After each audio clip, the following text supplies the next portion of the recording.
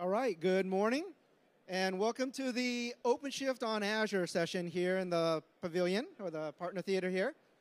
My name is Harold Wong. I'm with Microsoft, and I am part of the team that manages the global partnership with Red Hat, and we do a lot of work with Red Hat on OpenShift running in Azure. I'm going to hand it over to my teammate Jim for him to introduce himself. Hello, everyone. Sorry, I just had to say it. Yeah, my name is Jim Zimmerman. I'm a principal SE in Microsoft. I'm helping lead the managed OpenShift offering that we announced yesterday at the keynote. And I figure I'd go over a few things that we covered yesterday for those that missed it. We announced a jointly managed OpenShift on Azure. So basically, this is going to be managed by both Red Hat and Microsoft as a first-party service. So you'll get better support, and you'll be able to provision things very quickly. We also have launched Windows container support in OpenShift as a private preview. Patrick did that.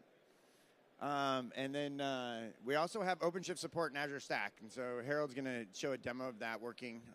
It's pretty cool for those of you that want to run a private cloud on-prem. And then lastly, we'll go over the Open Service Broker for Azure that runs on OpenShift. So basically, a service broker is a way to provision Azure first-party services from within OpenShift. So I'll hand it back to Harold, and he can go through a few things. Okay, so I figured we'd kind of walk through some of the deployment options, because if you are super interested in the managed or jointly managed OpenShift offering in Azure, it is only in private preview. Even the Windows container support in OpenShift is preview, right? So they're not GA yet. So if you want to be running OpenShift in Azure today, what are your options? And so we have different ways that you can test out, you can try out OpenShift in Azure. There's something called a test drive. So if you don't have OpenShift already, maybe you don't even own Azure, right? But you're interested in running and trying it out for 4 hours. You can go to our website, to the Marketplace website, do a search for OpenShift. You can find the test drive, and then you can deploy it. You don't have no accounts necessary, just your email. It'll run for 4 hours. You'll have the ability to test it out, run it, see how it works. If you like it, then you can contact Microsoft and or Red Hat and kind of get going. The other one is if you already own Azure, you already own OpenShift, and you want to deploy it easily into the Azure environment, you can go to the Azure Marketplace once again, and there is an offer there where you answer some questions, input in your Red Hat subscription information, whether it's your username, password, or activation key org ID, as well as your pool ID, and then it will go deploy a OpenShift cluster for you. It will have 3 master nodes, 3 infra nodes, and then you get to select how many app nodes that you want to deploy. Right? So then you wait about an hour, 45 minutes to an hour or so, and come back, and you'll have your 10-node, 20-node cluster up and running, ready to go. Right? Another way to deploy things is if you don't want that opinionated install, but you want to install a OpenShift cluster with your own parameters, we do have what we called Azure Resource Manager templates, right? ARM templates that are available. There's the ARM templates directly from Red Hat. That's part of the reference architecture. We also have, we being Microsoft or me, Harold, have GitHub repos on the github.com Microsoft, and then we have OpenShift Origin and OpenShift Container Platform repos, so that you can actually go deploy your own cluster and have the ability to customize different things. Like, oh, I don't care about HA right now. I only want to deploy a simple cluster to test out something. So you can select 1 master, 1 infra node, and 1 app node. I want to deploy metrics, or I don't want to deploy metrics, right? So there's a bunch of configuration options that you have in terms of deploying using these templates. The other thing you could also do, right, flexibility, options. You can go deploy your own VMs into Azure. By the way, that ARM template deploys all the VMs for you, sets up all the storage, all the networking, right, everything, so that when the template is done, you have a fully functional cluster. The other option is to use Ansible playbooks natively. So you just want to deploy everything yourself. you can create your own Ansible playbooks that deploy the Azure VMs, deploys the VNets, the networking, and everything. Or you can somehow deploy all the VMs and the infrastructure in Azure and then run the Ansible playbooks to install OpenShift. So there's all kinds of options available. The last one is the one that will be coming soon, right? The ability to use that managed OpenShift. And at that point, you can use the Azure CLI, right? If you were at the keynote with Scott Guthrie and Brendan yesterday, then you saw that you could do AZ OpenShift create, right? And literally create an OpenShift cluster using the Azure CLI command. That process, hopefully, by the time it GAs, will take like 5 to 10 minutes to deploy a fully functional 10, 20, 30 node cluster, right? So that's exciting, right? So that's all we really have in terms of slides. What we really wanted to do was do demos and then also get questions or answer your questions. So if you have questions, for the few of you that are here, feel free to ask, and we'll take those questions. So what I have up and running right now is multiple OpenShift environments. I've got OpenShift Origin. I also have OpenShift Container Platform running. And what I'll show you first is in my Azure portal. So this is my Azure portal. I've got an environment that has quite a few disks, a bunch of VMs that host my cluster. So if we come over here and look, you can see, what is it, about a 10-node cluster or something like that. Masters, infra nodes, app nodes. And that cluster right now is this cluster. So I've logged into the cluster already just to save time. Kind of hard to hold a mic and type too much stuff all at the same time. But the key here that I wanted to show is integration with Azure. Right? So if I wanted to deploy an application that uses persistent storage, where does that persistent storage get created? Right? Is it Ether? Is it out in outer space? No, it's using Azure disks. So what I want to do right here is let's just create a new project. We'll call it demo. And then if I go to this demo project, we'll create just something simple, right? I don't want to do something that takes too long. There is this cake PHP example, real simple.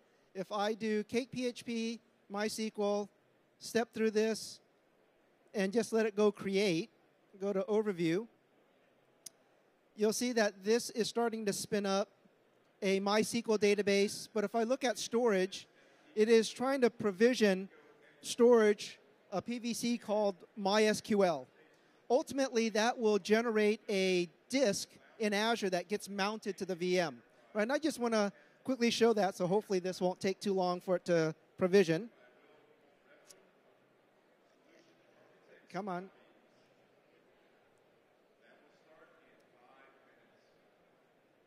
Storage. Sure, it's not going to work fast when I'm trying to do a demo, right? While we're waiting, are there any questions? Okay, so while we're waiting for that to create, I'll show you Azure Stack as well. Right, so I have an Azure Stack environment. We'll ignore that failure one. But I have OpenShift Origin running in Azure Stack. You can see this is in my Azure Stack environment. It's not in Azure full. But I've got an Origin cluster that's deployed over there. And if I come back over here, this other tab has Origin, and you can see it does say OpenShift Origin. If you look at the URL, it is pointing to cloudapp.stackpoc.com. So it is not an Azure, like Azure commercial environment, right? Otherwise, it would look like cloudapp.azure.com. But similar concept here. If I show you, actually, I probably should.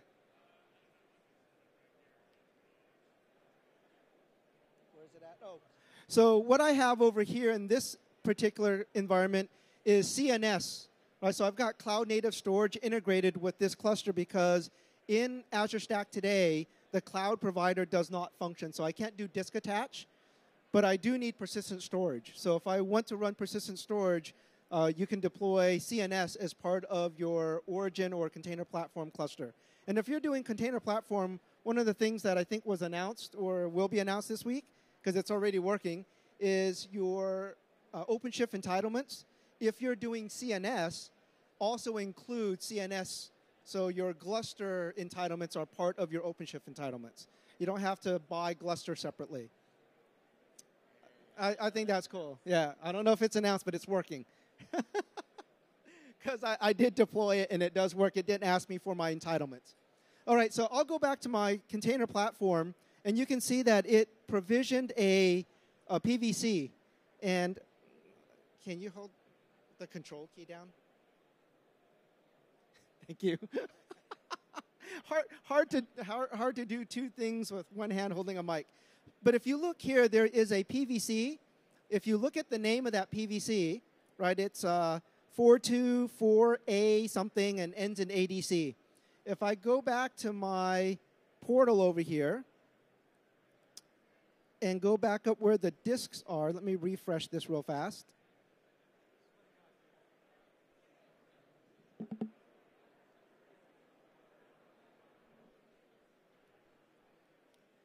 We ought to be able to see a disk called Kubernetes PVC, what was it, 424 ending in ADC. Right, so that disk got created automatically on the back end and was mounted to a VM called, so it got mounted to node 1, right? And that's the one that then is running this particular workload. So if you look, you'll see that the pod is spinning up, and if we wait another minute or so, I'm sure that thing will go live, right? But in Azure Stack, because we don't have access to the cloud provider, we're using CNS. So you can deploy CNS. The entitlements are automatically there. Don't want to get too engrossed into that, but just want to make sure everybody understands you can, or you do have the flexibility of deploying OpenShift origin and container platform in Azure Stack, as well as in Azure, Azure Commercial, Azure Gov, Azure Germany, right, all the different sovereign clouds, and take advantage of all the integrations with Azure or Azure Stack. And so I'll go ahead and turn this back over to Jim to talk about some of the OSBA integrations as well. So we're probably the only people that know what OSBA means. And I noticed that on our title, it says OSBA and OpenShift. OSBA is Open Service Broker for Azure, is what it is. So is anybody here familiar with the service catalog in OpenShift? Okay, so basically what we did is we took our Open Service Broker that works, it works in Kubernetes, Cloud Foundry, and OpenShift. Same binary, basically. And we ported that to make it work with OpenShift. And as you can see here, we have about 15 services integrated now to OSBA. And so you can see that here we have our Cosmos DB service, our Azure database for MySQL, Postgres. These are really useful for those of you that don't want to manage data in a cluster. I don't know too many companies that actually want to manage their database inside of OpenShift or inside of Kubernetes. So this is really useful to be able to provision our first-party services from within OpenShift, and then it automatically creates a connection string, a secret, if you will, for your developers to use inside of the cluster. So it's very easy to provision these services for your developers without them even having to call you up, basically, and say, oh, can you set me up a SQL server for me? So anyway, I'm going to take you through a couple of these right now. You see here we have, that's the SQL server I was talking about, Azure Search, Service Bus. I'll take you through a Cosmos DB one. This is one of our more popular ones. The Cosmos DB has different API shims on top of it, so you can do MongoDB, Graph API, Table API. I think we also have Cassandra coming too. Yeah, I think it's in private preview or whatever, but anyway, you get the idea. So I'm going to go here and walk through this wizard. One thing I love about OpenShift is that it takes our metadata that we spit back to it and creates this awesome UI on the fly. It makes OSBA look actually really good. So I'm going to I'm going to type with one hand while I hold the mic. JZ Cosmos. All right. So, and then here, we have this metadata that we spit back to the service catalog that automatically creates these drop-downs. So do I want to allow access from Azure? I'm going to go ahead and enable that. Allow access from the portal. These are just, different things that, different parameters that we offer. I could put an IP range, so I only want a specific IP to be able to access this Mongo service. I'm going to just go ahead and X that out because I don't need that. And then I can say what location I want it. So obviously I want it to be in the same region as my OpenShift cluster, so I'm going to go ahead and put East US. And then if I wanted, I could have a defined resource group, so I can put all my services in one area. It's more for organizational purposes, but for here, I'm not going to actually put a resource group in. And then here, this will create a binding. So once the service is actually provisioned, it's going to create a binding. It's going to grab all your connection string properties, create a secret in the cluster, and then that secret can be used by your applications. I'm going to go ahead and do that, and no errors. That's awesome. Hey, that's weird. I'm logged in as you. I was wondering why all my settings weren't there. Yeah. So this is the managed cluster. So Red Hat OpenShift on Microsoft Azure is why you see that. And it looks like the internet's not being very friendly. Yeah, internet died. Awesome. Yeah. Are you connected to Wi-Fi? Yeah, it's dead. Awesome. All right. Well, we have another question. All of my connections are going down. All right. Cool.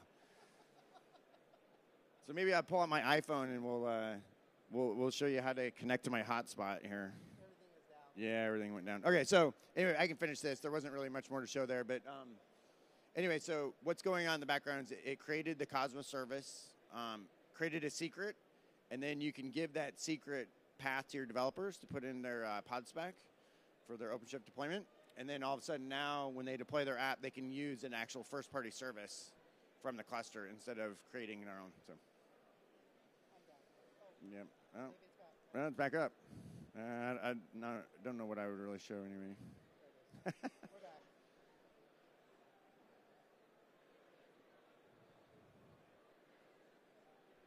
All right. I don't see the project here. Yeah, let's not worry about it. So, anybody have any questions? It may use Azure today. All right, good, okay. You don't count. You have to use it for your job. I'm going to use OpenShift. All right, okay. Same two people. This is weird. So if you don't use OpenShift, you probably didn't know about the service catalog then, right? So what I would say is when you do look at using OpenShift, the service catalog is awesome because then your developers can actually provision services on their own and you don't have to manage it. So it makes it really useful than giving them the keys to like Azure, AWS, or whatever. You can control their access through OpenShift. It's actually pretty nice. One interesting thing about that Open Service Broker for Azure is I'm running my origin cluster in my Azure stack, right? I kind of mentioned that earlier. I also installed the Open Service Broker for Azure in my origin cluster running on Azure Stack, and I can deploy Azure-related services up in Azure that connect with my containers or my pods that are running in cluster. Right? So that integration in the hybrid model works very well as well. So we're just about out of time, 50 seconds left. Any other questions or comments or jokes you want to tell? All right, well, thank you very much for your time.